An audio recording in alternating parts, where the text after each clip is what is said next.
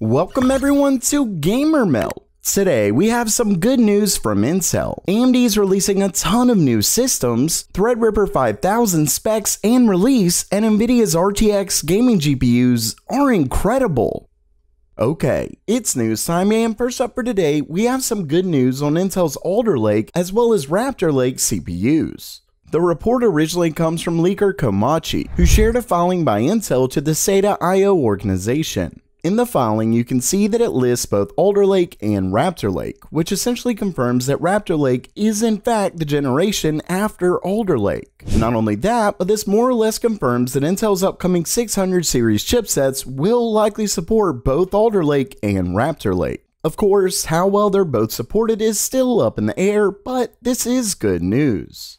And of course, with all this new hardware coming out, make sure you get the best prices with today's sponsor, Micro Center, the store that's got it all, from custom water cooling to a huge selection of cases, CPUs, even motherboards. And the best part is that they're actual stores across the US, so you can see the products before you buy them. And Micro Center is the place I trusted for my first build years ago. To top it off, they have a custom PC builder, so you know you're getting the right parts. And you can even have an expert assemble it for you the same day. Oh, and did I say best prices? Because Micro Center consistently has some of the best prices in the industry. Oh, and for a limited time, when you use my link in the description, you'll get a coupon code for a free pair of wireless headphones with no purchase necessary.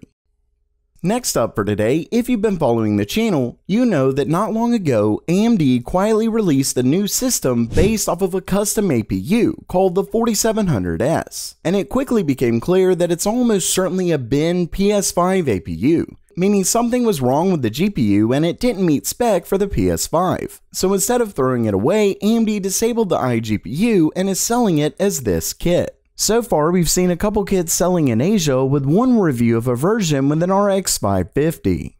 Well, that's apparently not all, as according to a statement from AMD to Tom's Hardware, system integrators are planning to release a whopping 80 systems based on the chip. Not only that, but Tom's Hardware asked if the 4700S was built from the same SoC as the PS5, and AMD basically gave a non-answer. As Tom's Hardware points out, AMD was only referring to the kit instead of the chip itself. Ultimately, I'd argue there's pretty much zero chance AMD would make a chip just to disable the iGPU, especially with the limited support for discrete cards.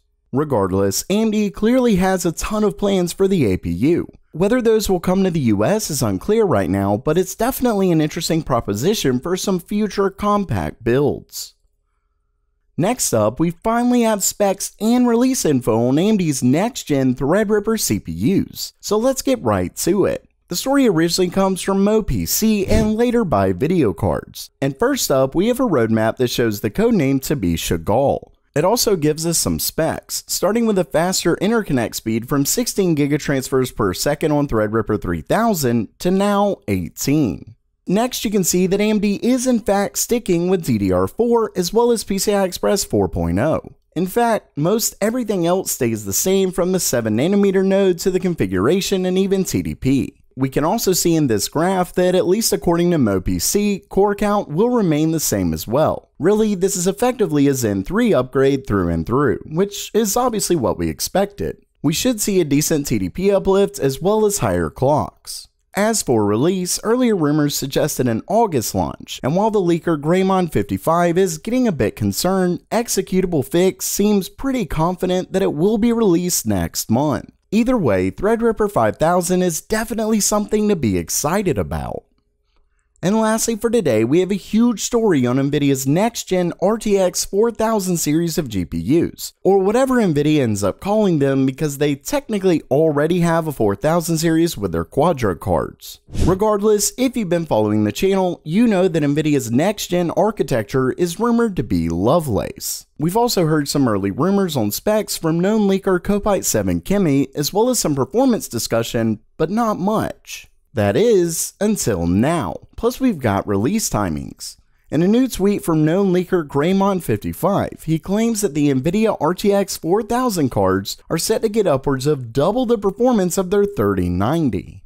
And what's even better is that Copite7 Kimmy, who's definitely gotten a ton of things right in the past, replied with quote, "Easy." And Red Gaming Tech is apparently hearing something similar. So while Greymon55 said that this is just what he's hearing, it's clearly looking accurate. Now, he later replied that this is purely rasterization performance, but of course, Nvidia's ray tracing performance has already been really good. Moving back to the leak, Greymon55 also claims that it's built from TSMC's 5nm node, so this is certainly set to be a monster of a GPU. Unfortunately, 5nm won't be able to keep the power draw too low, as according to another tweet, next-gen cards appear to have between 450 and 550 watt TDP. Talk about a power hog. Still, this is a pretty huge performance jump.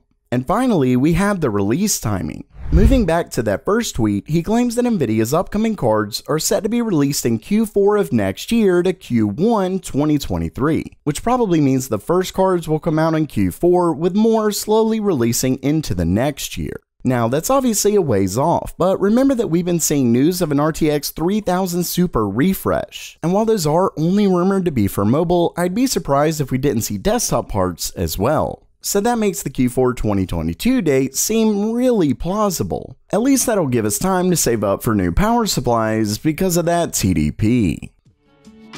So while that does it for today, are you excited for Nvidia's next-gen GPUs? And if so, do you think it'll beat AMD's RX 7000 cards? Let me know down in the comments below. And if you liked the video, please subscribe. Plus, don't forget to pick up your free gift from Micro Center. And as always, have a great day!